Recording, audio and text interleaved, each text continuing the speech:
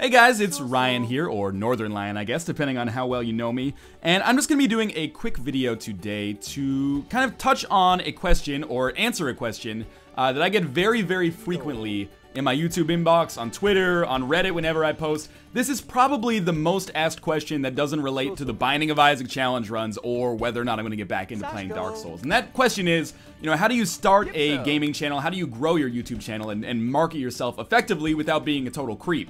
And this is an issue that I know and care a lot about. I'm not trying to make it seem like I'm some kind of savant when it comes to YouTube marketing or anything like that, because most of the fact that I'm successful today is attributed by me to luck and research with tools that are out there that have helped me to basically get to where I am today.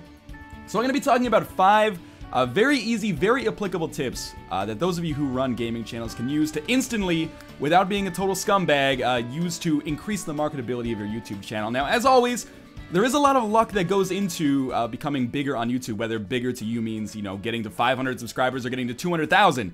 Although if you're getting to 200,000, please message me with tips because I could use them too.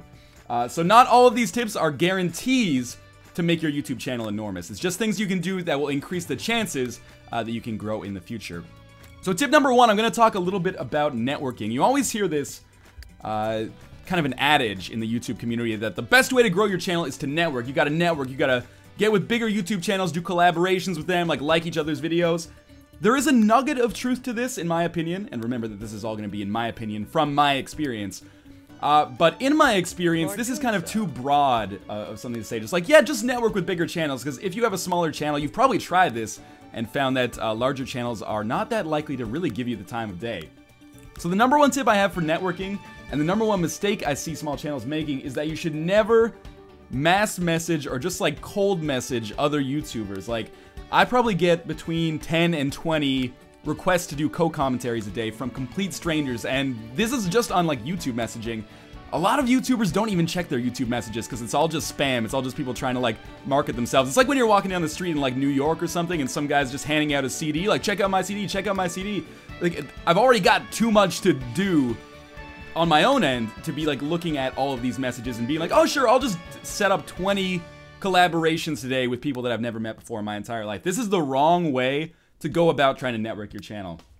I don't know of any situation I've ever come across, at least with my own personal experience, where a big YouTuber has just gotten a random message and said oh sure, let's just do it tomorrow. And in fact, most of those messages usually aren't even personal. They have 20 guys in the the to field, who the message is being sent to. So I'm oh cool, you want to do a co-commentary with me, the Syndicate Project, PewDiePie, etc, etc. So that's just really impersonal, and as far as I know, has never worked. So you might be saying, what does work? In my experience, again, this is all personal, I think back to the co-commentaries I've done recently, and in particular, a really good case study here is the race that I did with Green9090 and Zen and Cyrene. But I'm going to be talking about Green specifically, because he was the one that kind of started this whole process of me getting into that race and getting to know them. So how did Green get in touch with me? Green was a relatively small YouTuber, not to shit talk him or anything, but he was at 4,000, 5,000 subscribers.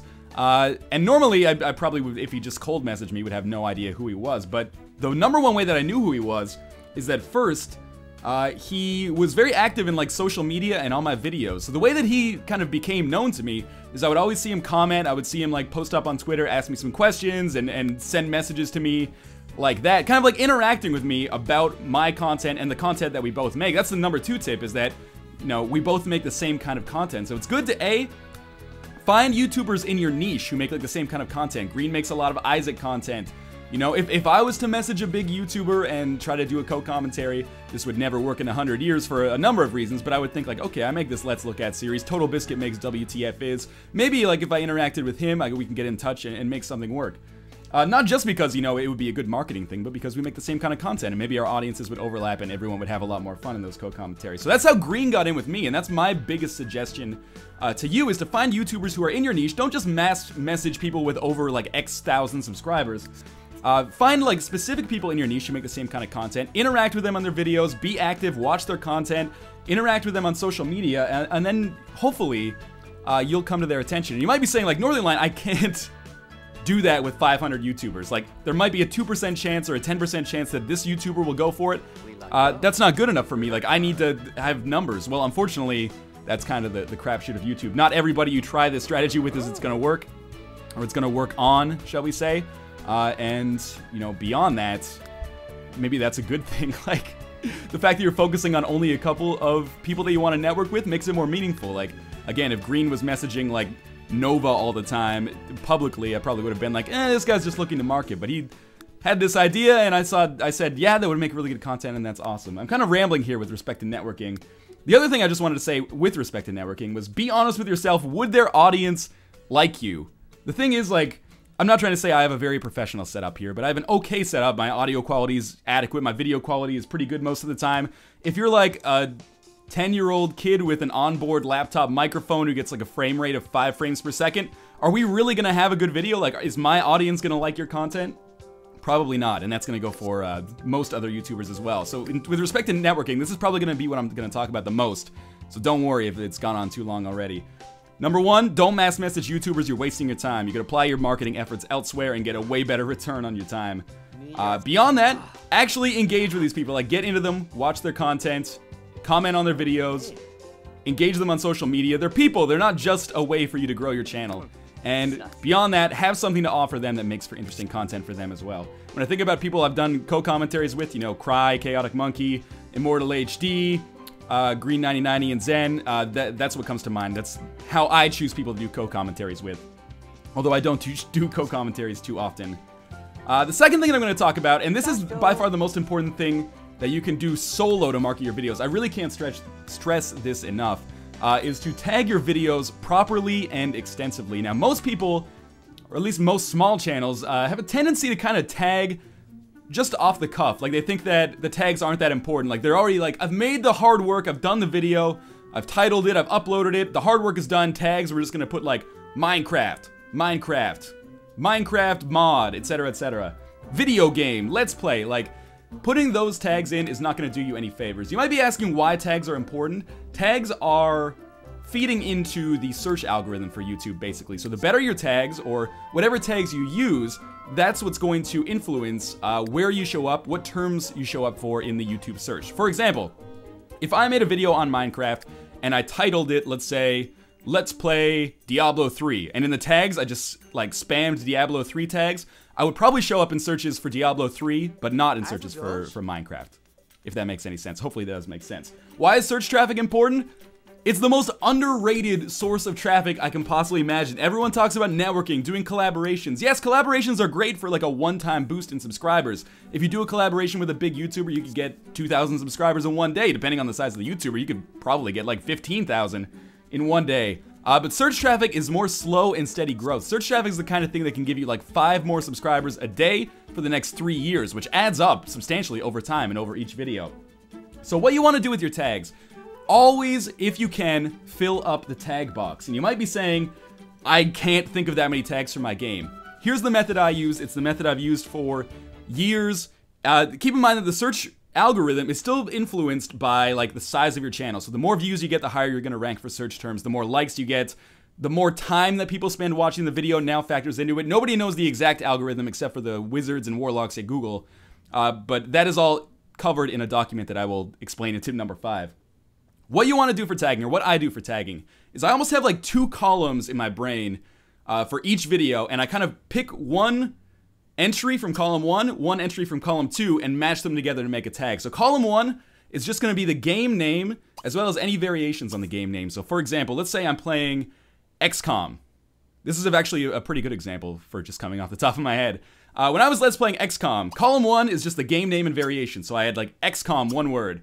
XCOM with a dash in the middle, XCOM with a space, and that could just fill out like the left column. I could also do like XCOM colon enemy unknown, XCOM space enemy unknown, X-com colon enemy unknown, etc, etc. You can see how that can iterate beyond that. So I have this column. Let's say there's like 3 ones I want to go with: XCOM, X-com. Let's just go with 2 for now. And then the right column, I have kind of descriptors of what the video could be, things that people commonly search for when they also put in a game name first.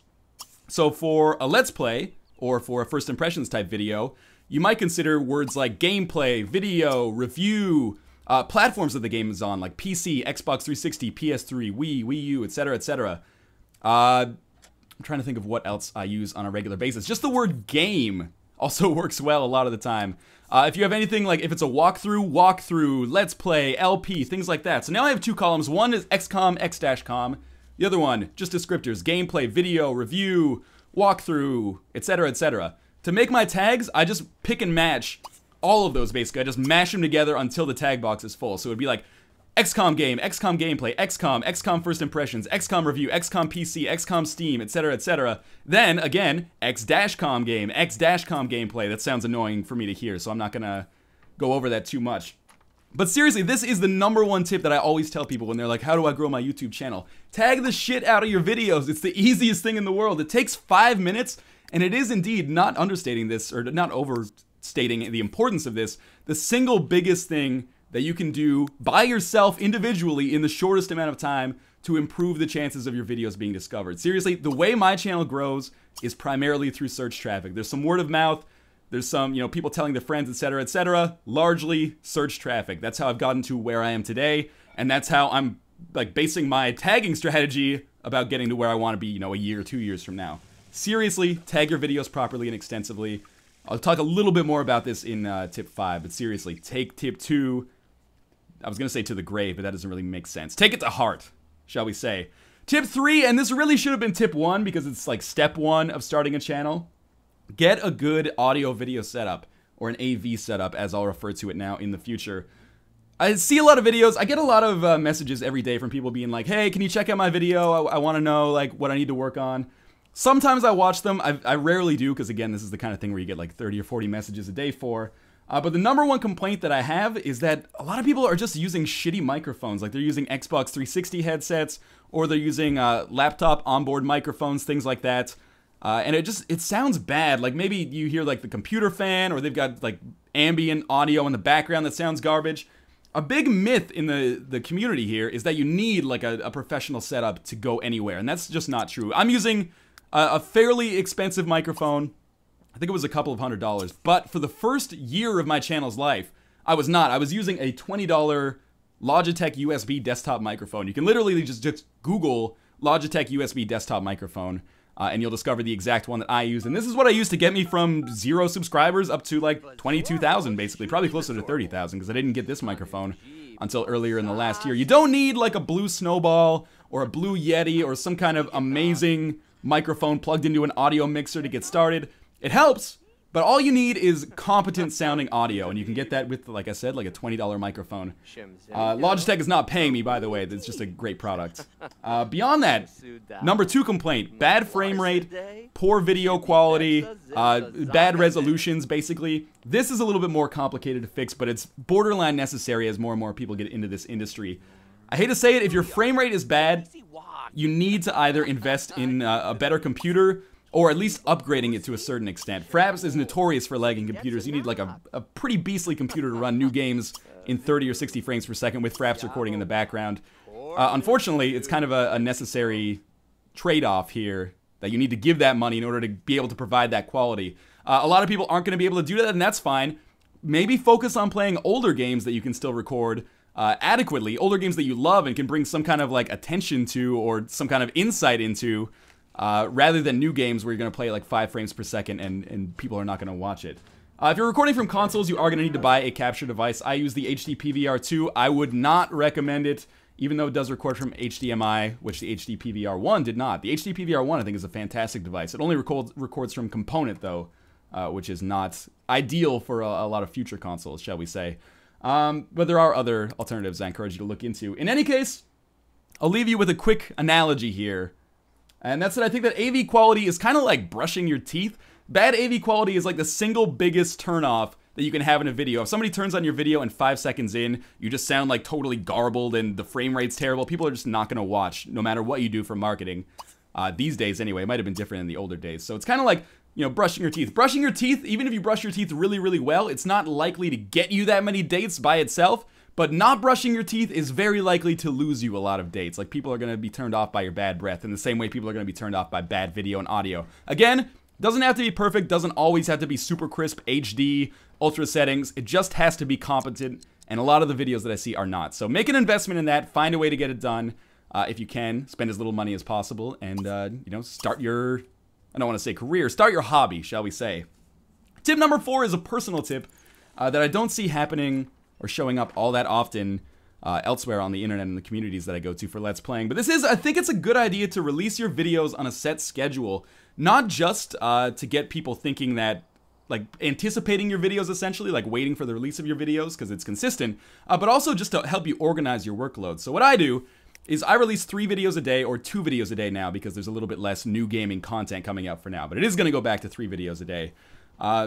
What I do is I just plan. I say Monday 3, Tuesday 3, Wednesday 3, etc., etc., and then I work in advance of that to make it happen. So what I would encourage you to do is determine realistically how often you can record games. You know, a lot of you are going to be in school, a lot of you are going to be working other full-time jobs, you have families, you have hobbies, social lives, etc., etc. 3 videos a day is probably going to be impractical for a lot of you. You don't have to record 3 videos a day, or upload 3 videos a day, rather, to be a YouTube personality.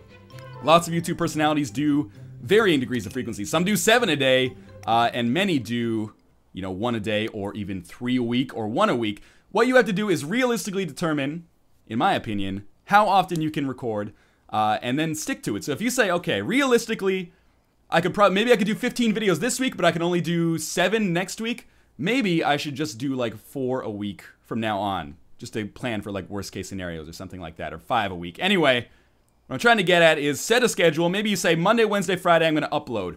How do you reach that goal? Like, because sometimes real life gets in the way. Another huge tip, when you have time, record in batches. This is the simplest thing in the world. If you have 3 hours, don't record 1 video, render it, you know, eat dinner, go take a nap. Record 3 or 4 videos all at once, you know, partition them as you see fit, render them out, and get them ready. Now that YouTube has that scheduled uploader, you could technically, if you wanted to release a video a day, record 7 videos in 1 day, render them out, upload them all overnight with the scheduled uploader, which many of you should have. I don't think that's a partner-only thing anymore for every channel anyway. And just set them to upload like 9 a.m. every day.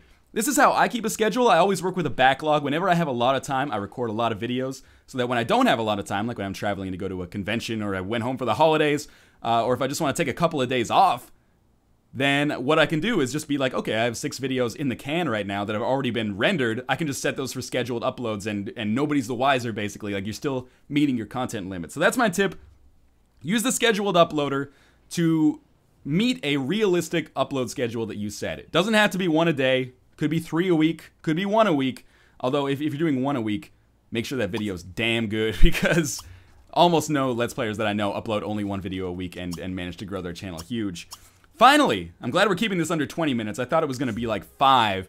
But my final tip is very, very simple. Read the YouTube Creators Playbook, or Handbook, or whatever they're calling it these days. YouTube, it's the best kept secret for some reason in the YouTube community, is that there's this document, the YouTube Playbook, and basically it has all the tips that I've talked about here, as well as hundreds and hundreds more, laid out for YouTube channels on how to grow their channel in a non-scammy way. Like, this is not, the reason I hate doing videos like this a lot of the time is because people always think like, oh, marketing your channel is scammy. It's not. Marketing your channel is like just something you should do if you've already put in the hard work on the content. Just make your videos clean, make them good, and try to get them out to as many people as possible. Don't mass message people, but follow the tips that can just like kind of ambiently improve your success. But anyway, YouTube Creator Playbook, I'll put a link in the video description. I seriously, if you have a YouTube channel, doesn't matter if it's got 50,000 or 10 subscribers, read this document. You will find more tips that will help you out a lot. This thing, seriously, there's a lot of gold to mine with respect to the content in the YouTube Playbook, and I guarantee, personally, you can read through the whole thing in 45 minutes. It is invaluable. It's basically YouTube telling you how to get bigger on YouTube, and again, the tips are super, super not spammy.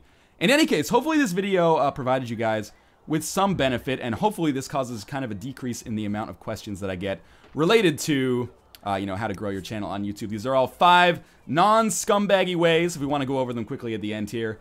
For networking, make a real connection to a YouTuber in your niche, and maybe they will take more notice of you. Tag the shit out of your videos, make them exhaustive, and tag them properly. Don't tag them with things that are not in the video. That's a terms of service violation.